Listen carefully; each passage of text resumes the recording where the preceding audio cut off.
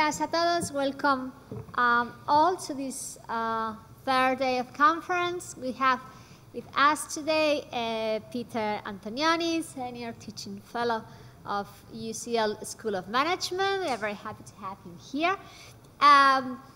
Peter Antonioni is an economist. He has written all kinds of books and articles about different topics in economics, from very specialized one to other more popular, so to say, so that's microeconomics for dummies, macroeconomics for dummies. And he has worked on football transfers, actually, the market of football transfers, so a very interesting topic as well. But today, he's going to speak about the homicide rate in King's Landing. Oh my God, that's high. And other questions you never thought of asking, so thank you. Thank you, everybody. Title of the presentation is What's the Homicide Rate in King's Landing? It's actually really talking about how we use Game of Thrones and media properties in general in teaching economics. And in particular, we have a course that's on the economics of technology that requires our students to take a longer view of technological development along the way, whilst picking up a lot of Schumpeterian theory in economics. It's challenging, and it was often, before me and my team took it over, it was often regarded as a bit of a chore that final year students had to go through. And one of the things that we did was introduce using more media properties as a way in to some of the thornier questions. And there are two that we found have been brilliant for it. One is The Wire, which was HBO's previous prestige offering before Game of Thrones, and the other, of course, is the Game of Thrones. So this is my reaction, by the way, to the final episode. This is the chalkboard gag from Who Shot Mr. Burns Part 2 from The Simpsons. So now, I'm not a medievalist, and I know I'm in a company of a lot of medievalists at this conference. You know, I don't want to be on your patch, but this apparently is the oldest secular song known in England. It's called Merry It Is. And as you can see, it's written in perfectly comprehensible English. If I read this out, it's Merry it is while summer last with fully son, och nu necheth windes blast and weather strong. I what this nicht is long, and ik with well michel wrong, sorren mourn and fast. Okay, and translation, winter is coming. So what I'm going to do today is I have three interwoven strands. One is about the ways that we use Game of Thrones, both book and series. One is some of the principles that we found work if you're reaching into students using media properties, and a little sideways glance at the economics of media properties in general, which is a very fascinating and very, very relevant subject at the moment. And along the way, well, there are some almost unbelievable and, well, I'd say quite challenging truths about our economic development in the long run. And I'm hoping to drop a couple of these ones in. They might be an absolute curveball along the way. So let's return to the title. What's the homicide rate in King's Landing? Come on, class. This is going to be on the final exam. Well, I'm very glad you asked. As anybody who knows, and we had this yesterday with the idea of the wall being 800 foot tall, which I think is about the height of the tallest building in London. George Martin is not, shall we say, the most quantitative of authors. You know, how many got killed? Oh, 100, nuncle, I don't know. That's not a problem to an economist. You know, we often have to try and figure out how much things are or how much things are worth using very little data to go on, often because the thing that we're trying to price to market does not quite exist yet. So if any of you, for example, watched the Uber IPO and saw what happened there. What happened was that people had a guess at how much they thought it was worth, and then the actions of participants in the market tried to put some flesh onto that through a process that we call price discovery. Now, here's the interesting thing. How do you make that first initial guess to price something? Well, one of the things we do is a method called using comparables. We look for something that's a little bit like that thing, and then we say, well, yes, if we know this much about something A, we can maybe infer or deduce something about B. So if I've got that knowledge, I can create a comparable, and I can do. And if I'm really sophisticated about it, and I have a really great data series, I can actually start putting some statistical flesh on that. I can talk about correlations or covariances or variances with market risk, and many other obscure ways of doing this. Some very good, some poor. Well, funnily enough, I have a good comparable. Now, one of the things I think Game of Thrones gets wrong about the Middle Ages is the amount of information that was available. Britain is a nation of record keepers. Assiduous record keeping goes back even before the Doomsday Book. The Anglo-Saxon kings were very good at it. And in a paper, Manuel Eisner, a sociologist, used figures obtained from records kept by a court that operated in London called the Eyrie. And going back through these records for 13th and 14th century London, and funnily enough, we actually know more about the homicides than we know about the overall population, which is a really interesting point. He deduced an estimate for a standardized homicide rate of about 20 per 100,000. A wiki of Ice and Fire tells me that the population of King's Landing is about 500,000. So that means there ought to be about 100 homicides a year in King's Landing. So it's a lot more violent than medieval London was, I think. In you know, if we're watching the show at least, the amount of murder and mayhem is very much higher than medieval London. By the way, you'll be very, very unsurprised to know that. You know, this is Britain, and the vast majority of these homicides were the result of drunken brawls. We're good at it. We stick to what we know. Comparison. There were 137 homicides in London for a population of nearly 9 million. So a standardized homicide rate, which is actually very low, of 1.56 per 100,000. New York's is about 2.5 times that. But it's not the most violent. King's Landing is not the most violent city in a TV franchise. The homicide rate in Baltimore we can get from the FBI database, and it gives us standardized homicide rates per city. Baltimore comes out third in the US, behind Detroit and New Orleans.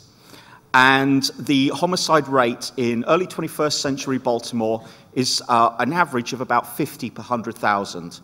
So that's 2.5 times more lethal than medieval London. And that is a challenging fact, isn't it? The Middle Ages were not all that violent. Okay, here's the morals of the story. So these are the lessons that we really want to drive home here, because at this point people have just kind of gone and then started laughing. So, well, ultimately markets work on people's estimates. As William Goldman said about Hollywood, no one knows anything. But we spend a lot of time trying to figure out good guesses.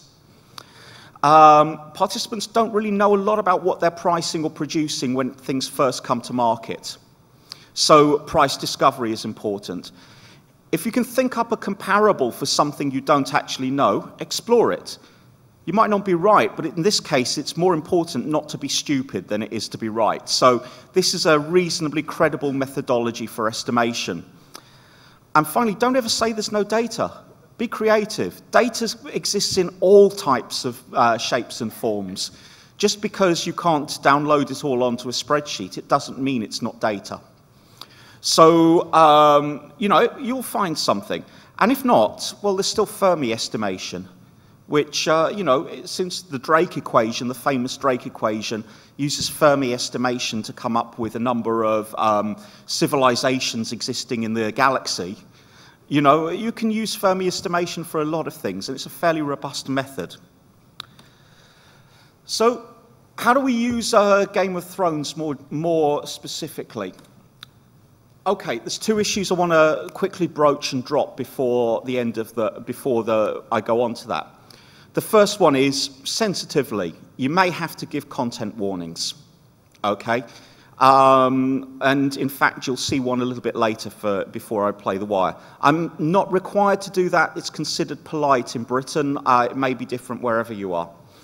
And secondly, are you going to put it on the reading list? Now, this is actually a much bigger problem than you think, because I have to account for a standard 150 hours of student effort. And if I put a show like Game of Thrones on the reading list, the first thing a student says to me is, are you really expecting me to watch 73 hours of sword fighting rather than getting on with learning microeconomics? So we recommend it as adjunct, usually. And we will refer to particular episodes or scenes. Okay, so there were two key strands. Medieval stasis, the theory of economic development. And in particular, in our course, this is also a theory about technological development. And secondly, strategy, theory, and behavior. Now, my advice again is be quite clear about how whatever you're doing relates. Again, we find that students are very much, yeah, but I don't see the point of this. So when I get that, I know that me and my team have not quite communicated that effectively enough.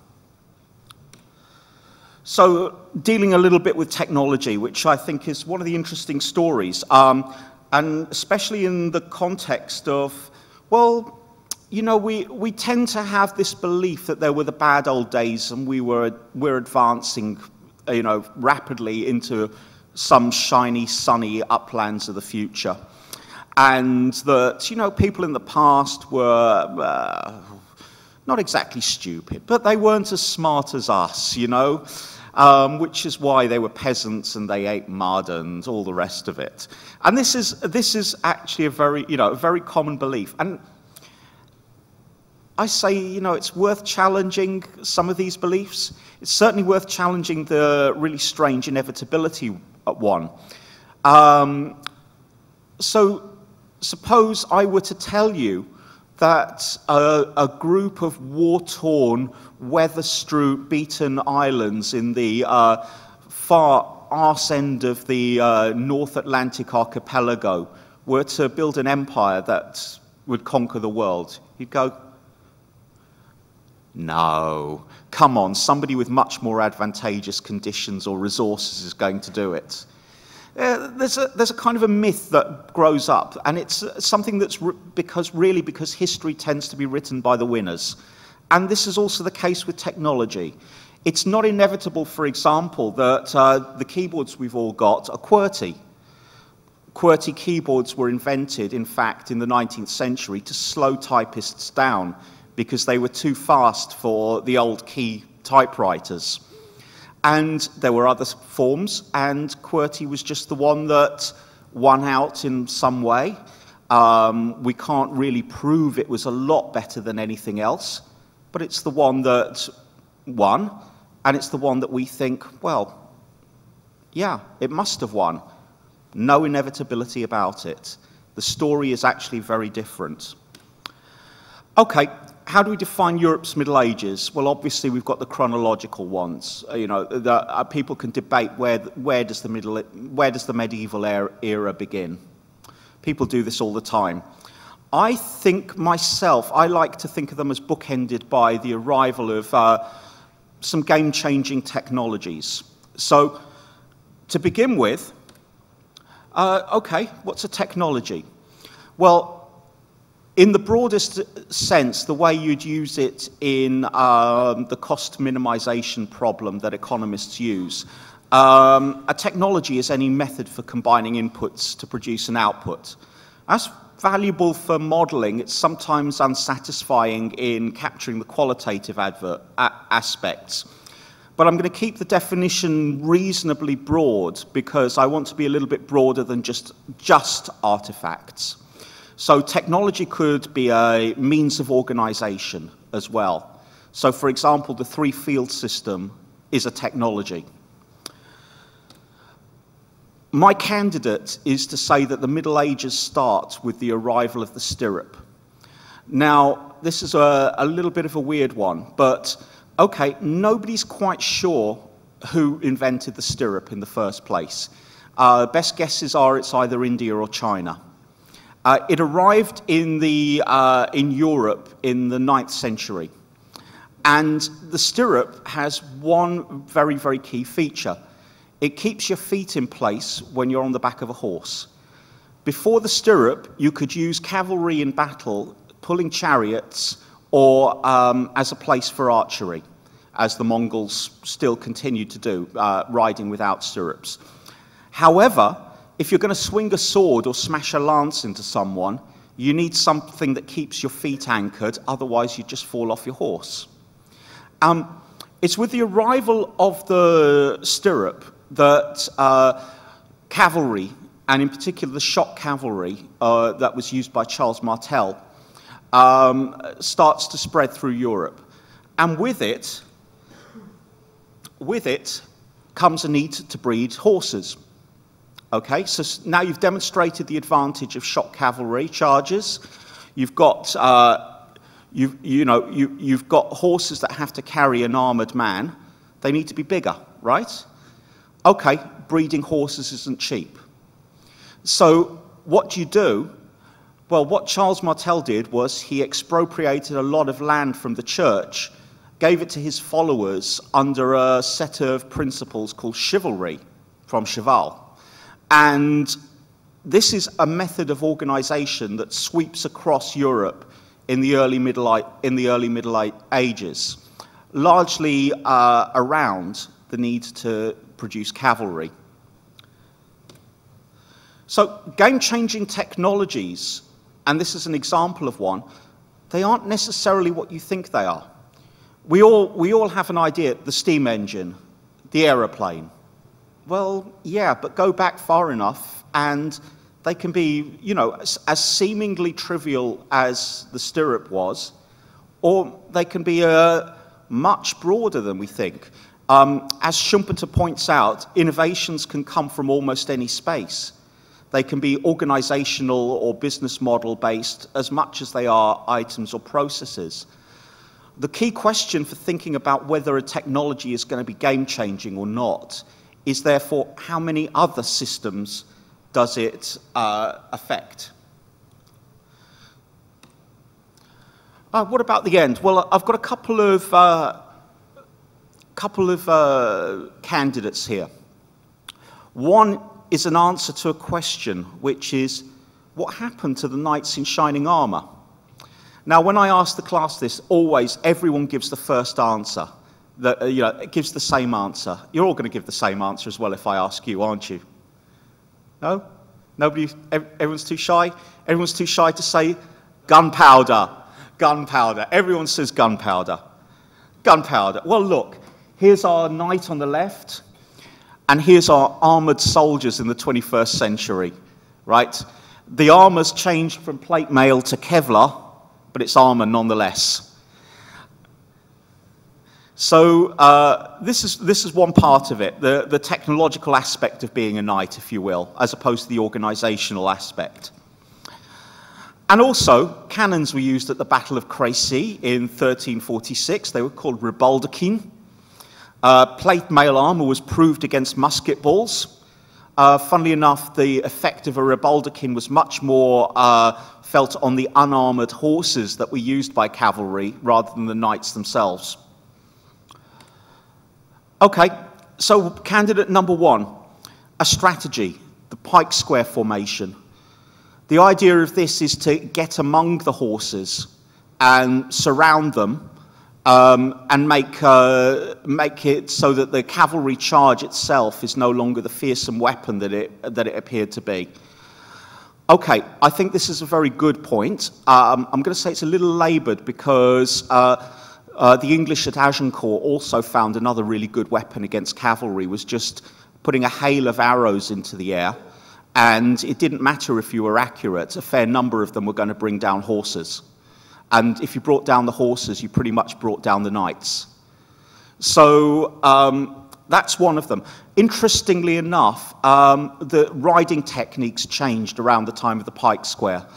As a defense against the pike square, anyone seen the Olympic sport of dressage, where you get a horse to move sideways, backwards, forwards?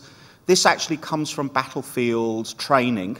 It was originally a martial art, and it was actually because pike squares meant that the straight formation charges were no longer as effective, so maneuvering around the pike squares became more important. The second one comes from this gentleman here, Luca Pacioli, who I think of as the first management consultant in history. He was an Italian monk who was charged with determining whether the Duke of Lombardy was being defrauded. So what he did was he went around Venice and he looked at the financial and accounting techniques of the merchants, of which there were many in the city. And he returned with a document called De Summa Arithmetica, where he recorded all of these, including the prototypical financial work and also double entry bookkeeping, a system for making sure that your accounts were, and he uses a beautiful phrase here. He says, "It is the will of God that your accounts should be in perfect and harmonious balance." In other words, your assets should equal your liabilities plus capital, etc. So, the importance of finance. The European Middle Ages were effectively on a gold standard. They were characterized by gluts and shortages of money, the gluts often coming after the population had fallen because of plague. Discussion points we would use on this then is to take this into a broader sphere of money as a technology and what the effect of tight money policies on innovation might be. And we'd also note that one of the effects of cheap capital is to use it unwisely. And a feature that precedes most of the recent crashes, especially the dot-com and the great financial crisis, is cheap capital fueling a bubble. Okay, but you know, histories are a story written after the fact, and they're attempts to make sense of the world that, you know, events that might have happened in all manner of other ways. Question: which was invented first, the fax machine or the telephone? The fax machine. 30 years before Alexander Graham Bell patented the telephone, there were fax services running between Milan, Paris, and Geneva. The patent officers of them, sending documents between them. Who invented techno? This is my favorite question. No? Well, this is the Belleville Three. Juan Atkins, Derek May, and Kevin Saunderson from Detroit, 1980s. This is the conventional view. This is the real answer. These are the Banu Musa brothers from 9th century Baghdad. What they did was they made automated sequencers out of entirely mechanical parts. So you can actually do this yourself. What you need is the roll in the middle of some aluminium foil. And what you do is you put something, even pencils will do, you put those at equidistant points around the ring. Then as you turn the ring, you can have those strike an object. There you go, a proto-medieval drum machine. Doesn't sound exactly like an 808, but you know, if you wanted to make a hybrid one, you could. And by the way, if you wanted to make a hybrid one, Pat Metheny has actually done this. The jazz guitarist Pat Metheny. You have that, so it strikes, hits the button on an 808 drum machine. So you turn the drum, you turn this wheel, that hits a button, there you go, a hybrid medieval stroke modern techno instrument. This one is often extremely challenging because, sadly, worldwide, the story of technology has focused primarily on the European industrial revolutions. And, well, one of the things is that many of these technologies were invented in other places, just never diffused. Another example of this is China having worked out how to make a smallpox vaccine at about the time that the British were living in mud huts. So, you know, about the time of Alfred the Great. So, you know, this now becomes a question about why is it that obviously valuable technologies don't diffuse? Because human creativity is endless. We are always coming up with ideas. Ideas are cheap, but the implementation of those ideas, getting them to market, getting them embedded in the market, that's the hard part. So this is a view that comes from Schumpeter and his followers, who I think is really, you know, if we're going to be looking at any particular industrial economist, this is the one that I think whose works are very relevant now. And the important thing is the development of technology in the Schumpeterian view is not teleological. There's no end state. People don't know where it's going, although they may have some great visions for it, they don't know for certain. It involves randomness, it involves dead ends, it involves sudden reversals of course and going back and forward over things. And the one thing that really unites all of this is this process of grasping for the correct market implementation of your idea.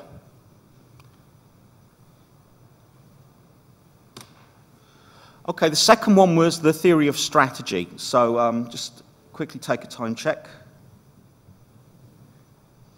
Good.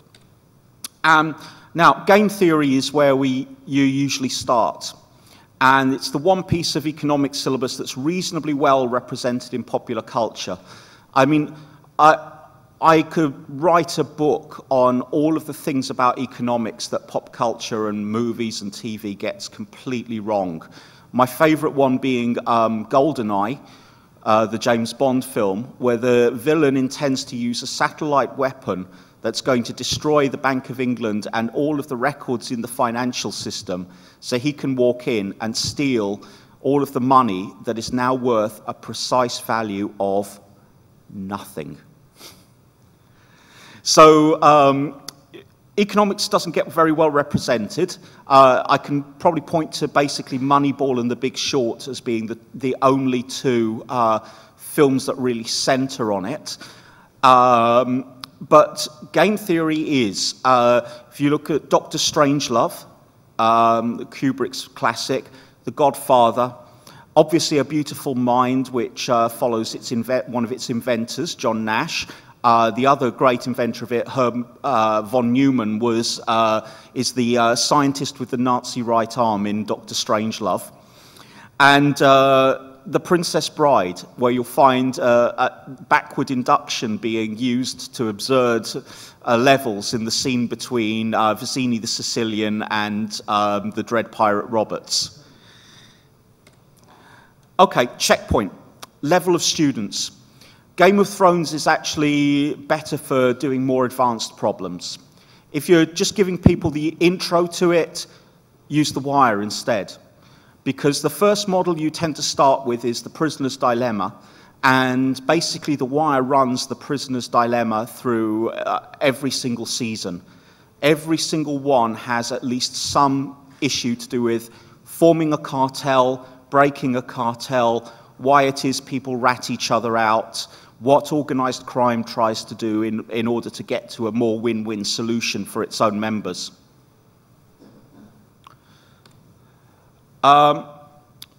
Game theory can always be used more cooperatively as well as for example, Elinor Ostrom did.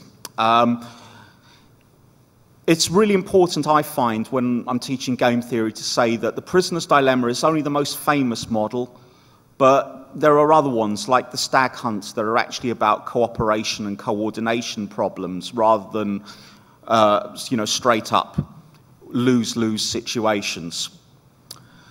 We tend to start with the notorious photocopier scene from The Wire, which I'd like to play to you. Has anyone seen this one? Okay, this is the high point of The Wire Season 5, and the disappointment Wire fans have with The Wire Season 5 is far greater than any Game of Thrones season after Season 5.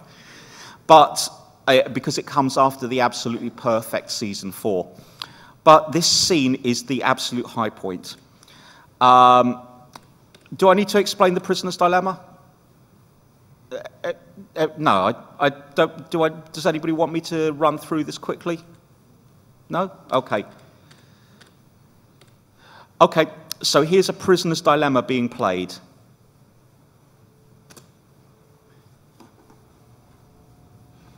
You see now? I'm here to tell you. This remaining silent shit ain't nothing like they make it out to be. You up in here all tight with it, waiting for your pay lawyer, thinking you all wise, ain't you? No, see? That work when you some kind of criminal mastermind. When you ain't been seen running from the deed. When your own fucking running partner ain't in the next room, putting you in. Oh, yeah. Yeah.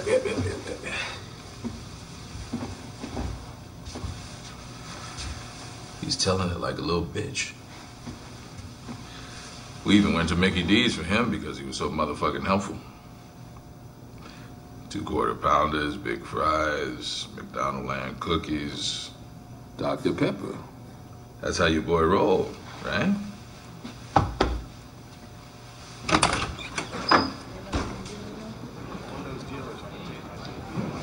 All right, step out. Where we going? Break room. So you can enjoy that, huh? All right, but I still ain't saying shit to y'all. Yeah. Why now? What the fuck?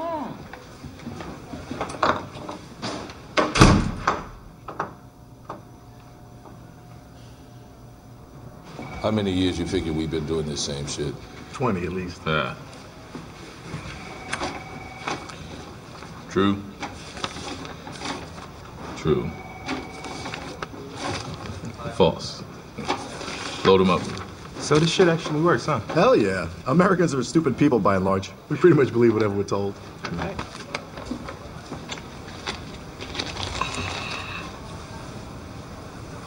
So it can feel my heartbeat? Pulse, yeah. If Marnell said I had the gun, he lying. The machine tells the tale, son. We ready, Professor? Yeah. We'll start with an easy one. Is your name, in fact, Deshaun Fredericks? Yeah?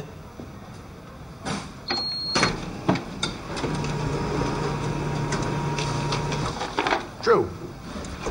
And do you reside, in fact, the 1200 block of Woodyer Street in West Baltimore? Yeah.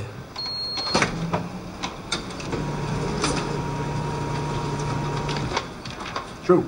And did you and Marnell shoot your boy Pookie down on Carey Street just like Marnell said you did? Nah, no.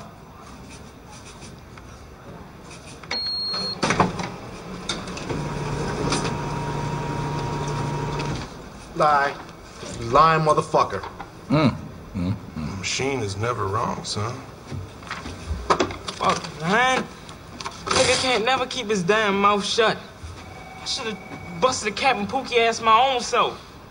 Left Marnell home and shit. He just a bitch is all.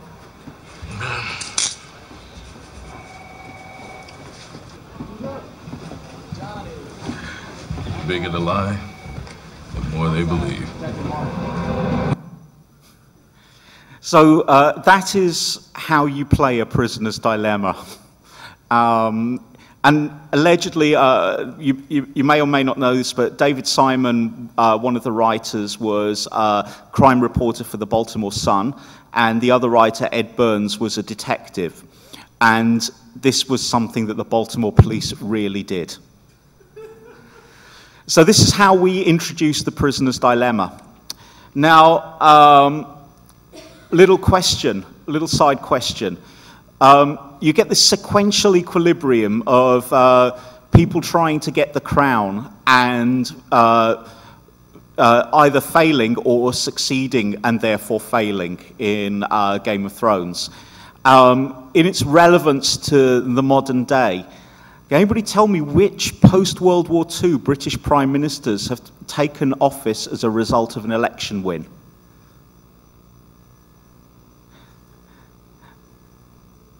No conferring? No? Okay. The answers are, the answer is Attlee, Churchill, Wilson, Thatcher, Blair, and Cameron. All of the others succeeded by stabbing their rivals. So, for example, Major was the person who finally succeeded after the contest to remove Thatcher. Brown did it by forcing Blair out. May did it as the result of Cameron being forced to resign. So surprisingly often, Britain shows an equilibrium of sequential internal party coups. Okay? Does this explaining Brexit at all to you, or what's been going on since Brexit at all? And we have an organizational behavior theory that we can actually use to align with this. So this is, why are CEOs worth so much? Answer, because they're the winner of a tournament where, to quote Highlander, there can be only one. And as a result, they will have achieved their position by having sequentially won all of these steps up the ladder, and therefore they're worth it. So the question I would then throw back at the students is, well, when's the best time, or how do you spot how to make your move? And one that's very relevant, this was how both May and Major got the prime ministership in Britain as well, is something called the truel. So we have three bandidos here. We have good, who hits his target 90% of the time. We have bad, who hits his target 70% of the time. And we have ugly, who hits his target only 10% of the time. Each has one bullet. Ugly shoots first. What should he do?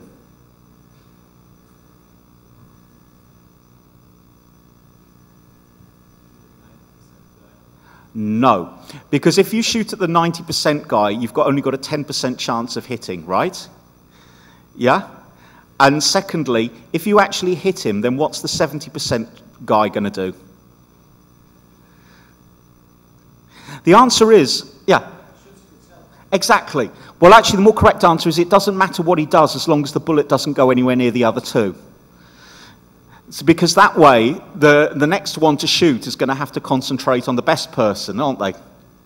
So basically, you take yourself out of the game. Yeah? And this is also part of an insight that you'll see both in The Wire and Game of Thrones. In the Game of Thrones, we've got the you win or you die. In The Wire, you've got the only way to win is not to play, and you come at the king, you best not miss. Okay, so just a few of the advanced question. Repeated games, I've got Tywin's famous quote here. If you repeat a game infinitely, there are, usually we contrast three strategies. If you forgive the first transgression, punish the second, but return to cooperation when the punished returns to cooperation, that's called firm but fair. If you punish transgression but return to cooperation when the punished returns to cooperation, that's called tit for tat, and that's Tywin's recommendation. And the third one is the grim trigger. You punish and you keep punishing. You never forgive. So this is basically vendetta. And Tywin's insight is that 2 dominates 3, and in that he's correct, but actually forgiving the first transgression dominates punishing it. Okay, so general advice, Wire is better for beginners, advanced students, Game of Thrones gets you into repeated games, questions of strategy, in non-cooperative strategy very, very much quicker. The really big thing is you've got to define domain and participants really carefully. So we've had some talk that mentions Sun Tzu, for example, and you know a lot of managers have Sun Tzu for managers on their bookshelf. You know, the number of people out there who go, oh yeah, I'm a master strategist, I read The Art of War. You know, okay, Sun Tzu says if you want your troops to fight harder, you should burn their ships so that they've got no means of retreat. If you go all in as a corporation and people think you're doing something insane, they start sending their CVs out. The two situations are not comparable. The two domains are not comparable, and you've got to adapt your reasoning accordingly. So that's the kind of health warning that goes on there. And very quickly, I'll just flip through a few quick ways we've found to use GOT. Marriage. We've considered marriage as if it were a merger or the formation of a cartel. And with the grim note that mergers almost always end up underperforming the market. You know, other ways you can see to buck this stylized fact. Is it just the contract? Should you be thinking more generally about maximizing collective welfare? And marriage as an economic phenomenon is explored in the works of Gary Becker. And obviously a lot of cultures in the world treat marriage as being less a romantic phenomenon and more an economic arrangement. So this one actually works very, what I'll say, ecumenically across a lot of cultures who don't necessarily see things in the romantic way we tend to. Public choice. Consider the heads of houses in Game of Thrones as rational actors. So how do you behave? What are the incentives on you? How do you think about this? And we found very useful was to adopt Hannah Arendt's great observation that all power is acting in concert. Even Caligula needed someone to guard him when he slept. So if you wanted to get to the Iron Throne, what alliances should you have cultivated? Would you cultivate? How could you do it? Okay, and this is you know, a very constant theme in Game of Thrones, the importance of alliance. And one of my favorite ones is so we produce a lot of very clever students who are quite driven and want to change the world and don't often think about what the external cost of their actions is. The things that fall on a third party who's not necessarily involved as the target of your policy. And we introduced this one with Jorah Mormont's quote. It's no matter to the small folk if the High Lords play their Game of Thrones so long as they're left in peace. They never are. Okay, I won't go on to this bit because we've got a panel, I think, tomorrow that's doing the industrial organization of media. But if you wanted to ask me any questions about it, this is actually a little bit more my specific subject, so I'm very happy to do it. So thank you very much. You've been a wonderful audience, and I hope you enjoyed that. Thank you.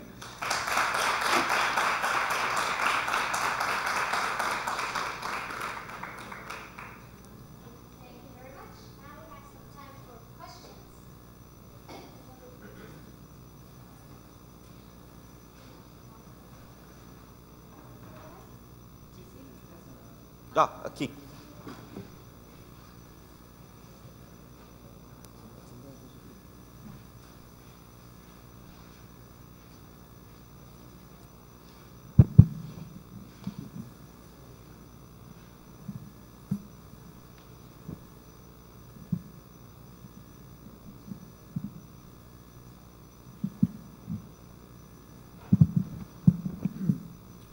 Thank you very much for your brilliant speaking. It's very interesting. And I have two questions. One more about Game of Thrones and one more technical about economics and economic history. The question about economic history is why do you think? What do you think about the institutional, neo-institutional, or institutional approach of Acemoglu and Robinson about technology in the book Why Nations Fail? And the other question on Game of Thrones is, do you think that dragons can be considered a technology in the Game of Thrones world, and how they change the game? Okay, two really great questions. I'll deal with the second one first. Watching the last episode, the thought that came into my mind was that the dragon was the Lancaster bomber with incendiary. So it's not a technology per se, because it's a feature of the natural world, so it's a resource really. However, it stands for a technology, if you like. There is a very interesting term that's used in futurology, which is called the outside context problem. And dragons are an outside context problem. It comes from Ian M. Banks, and he says that an outside context problem is something that a civilization encounters in the same way as a sentence encounters a full stop. So imagine that you're there with, medieval technology. You're standing on the walls of the Tower of London and you're preparing to repulse a siege. And overhead, a Lancaster bomber comes along dropping incendiary weapons. That's the type of thing that a dragon is. It's an OCP, outside context problem. On your first question, the Acemoglu point about institutions, I think that's one of the most important points that economists have recently made. On a developmental level, this is one of the really interesting questions about what it is about why some people seem to win out and some people seem to lose out. I don't think it explains everything. I think, for example, if we go back over the very long view, I found most elites to be as extractive as each other over most of the historical period. It's just been a question of one group of elites were able to mobilize a force that turned up that destroyed the society of the other group of elites. In the modern period, I think it explains a lot, but it doesn't explain everything, because even a society with an extractive elite can have a redistributive mechanism that goes along with it. So for that, think about I would say, something like Pablo Escobar's redistribution of some of the wealth that he just couldn't spend fast enough around Medellin. Okay, he was causing damage, but he was also founding institutions that, served poorer areas. So there's a kind of a yin and yang about it, if you like. So I think that you can overstate the point, but I think it's a really important one, and one that we really ought to look into very carefully.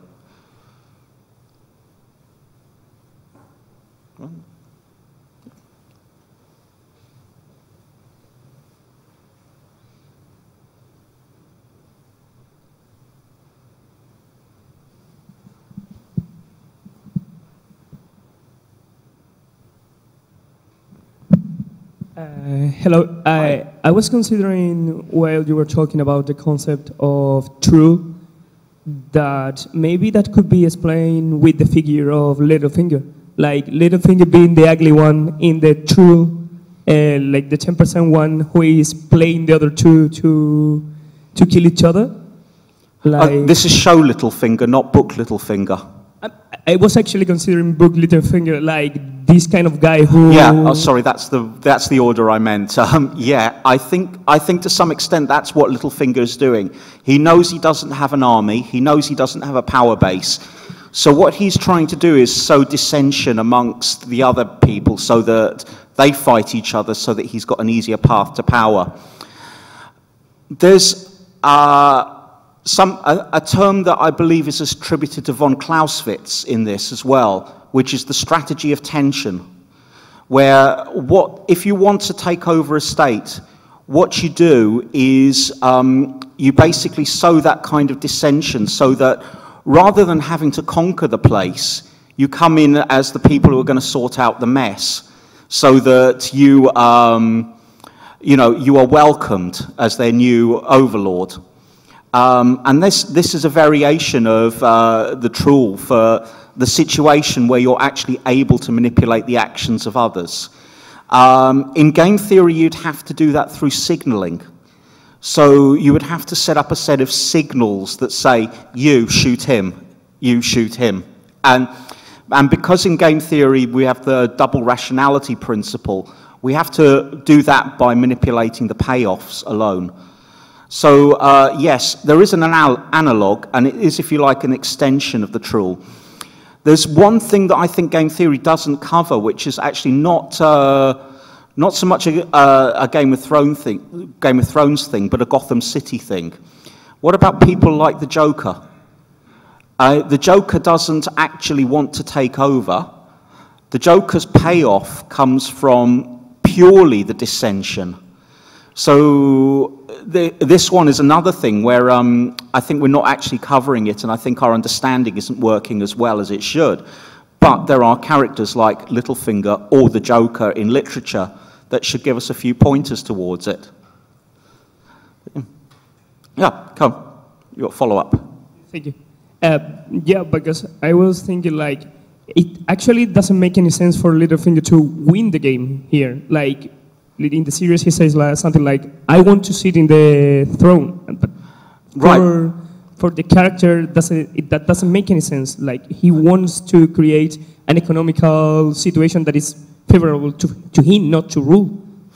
Actually, in the books, I think, God, it's been a little bit of a time since I've read A Feast for Crows, but his intention was actually to put Sansa on the throne as his puppet. So I tell you what, this strategy of tension thing that he's operating, Brexit referendum, why was Russia so interested in supporting Farage? Answer, to cause chaos. Not to particularly win, but to weaken our democracies. Thank you very much.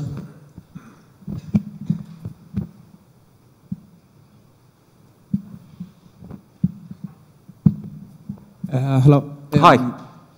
Talk about that comparisons. Couldn't we? That made me to remember that Martel's plot, trying to get Mesellas in the throne.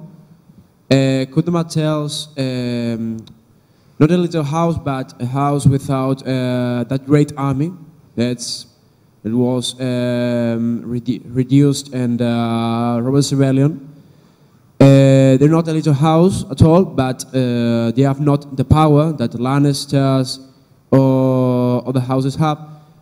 So they're trying to get power by a little girl that has claimed the throne. So that could be another example, like just like Littlefinger, but in other ways. So sorry, can you rephrase the question again? I didn't quite get it as a question. It was which house was it? You were Martel.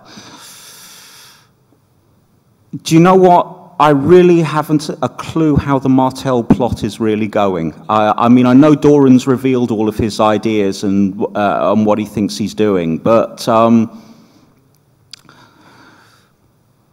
I think Doran is such a subtle strategist that even if you put it on the page, you don't really quite know what he's planning overall. And it also seems to me to be quite doomed to failure. One of the key points is that the Game of Thrones is won by having allies. Martel, unless, you know, once Drogon's incinerated, who was it who went out? Quentin Martel? Yeah, once Drogon's incinerated the prince there, you know, it's pretty clear that he doesn't really have those kind of allies. So now you've got, in the newest stuff, you've got Ariane meeting with the Golden Company. I think the Golden Company are doomed to fail as well, because the other side has a weapon of mass destruction. And that's the only way that they can win without necessarily having the troop strength of the other sides. Oh, and by the way, on troop strength here, so Daenerys has 100,000 Dothraki screamers, right? Okay, suppose we take the comparable of Genghis Khan's Golden Horde, so 4 horses to each rider. Okay, so we've got 400,000 horses, plus equipment, feed for the horses, etc., etc. And she's got to transport those across boats across the sea. How many Game of Thrones boats do you think it would take to transport 100,000 men, 400,000 horses, and feed across the sea? Yeah, I know, the mind's starting to boggle on this one, isn't it? I'm just kind of like, how logistically can that work? And a little military moral of the story that I think is really important and everybody should know is amateurs study tactics, professionals study logistics. Sorry if I'm not fully answered your question and taken it off somewhere, but you know, you kind of put the thought in my head there. I've got just a quick one. How is the reaction and the experience of your students by using The Wire and Game of Thrones as teaching? Oh, great! So when we took on the course in 2010, and we kind of revamped the philosophy then. We went up. We get rated 1 to 5 on all of our evaluations. We found that when we started using The Wire in 2010, we went up from 3 and a bit to nearly 5s on everything. So it worked really, really well. The problem we've had with The Wire is actually a surprise, well, maybe surprising one, but we have a lot of students from the Far East and from places where English isn't the first language. And Baltimore English is particularly difficult. So they did at first, you know, say, but then I had to say, well, you could watch it subtitled. And that was the solution on this one. Game of Thrones, it's brilliant because it's a pop culture phenomenon. So I just have to go, so anyone been watching Game of Thrones then? You know, and I'll introduce one of these points. And usually firstly you'll get a laugh. And then secondly, when you go back to the economic theory, people are actually enthused about it. So we have our lecture on a Tuesday and our seminars on a Thursday. On Tuesday, we introduce the theory with a bit of Game of Thrones or The Wire or one of the other properties we use. We try to choose something that's good for it. And then on the Thursday, we usually find people excited to start talking. And actually, in the prisoner's dilemma, to tell me that I'm wrong. The people will not rat each other out. So usually what I do to do that is I actually then play a prisoner's dilemma with them without telling them, and they rat each other out, almost inevitably. Last question, please.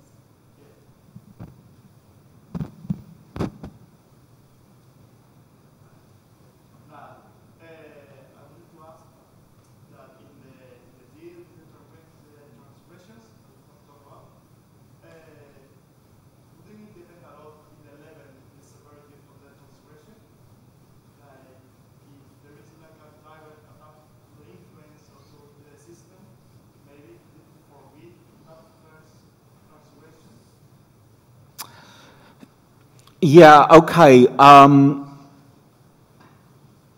If somebody goes first strike with a nuke, what do you do?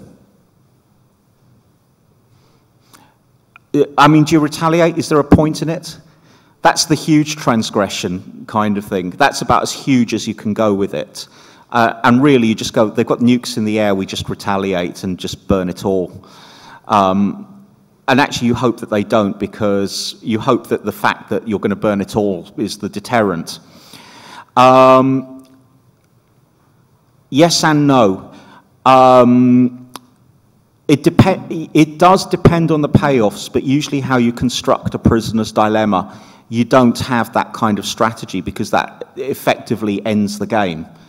So usually, you know, saying, yeah, it's all right, lads, you know, is not a bad strategy to begin with. And I'll tell you where we got it wrong and where we got it very right. Where we got it wrong was the Treaty of Versailles.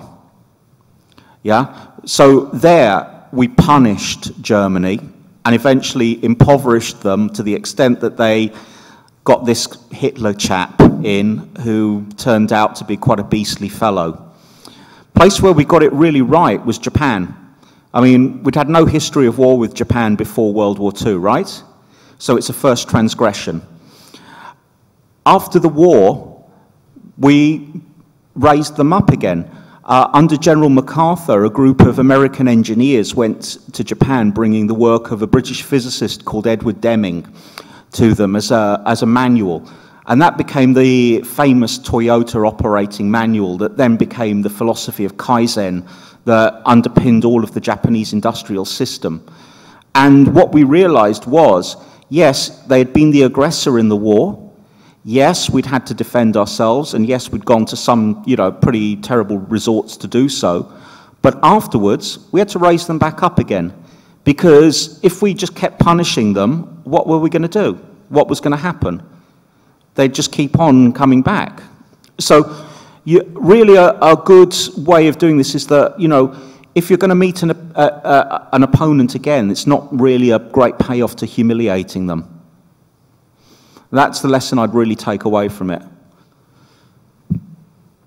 That's what they decided also with Germany after the Second Absolutely, World War. yeah. There was the Morgenthau proposal was to just make it an agricultural land and destroy the industry, and they decided against it. Absolutely. It was, I mean, it was probably the sanest piece of policy that anybody has ever come up with to break that kind of wheel of punishment.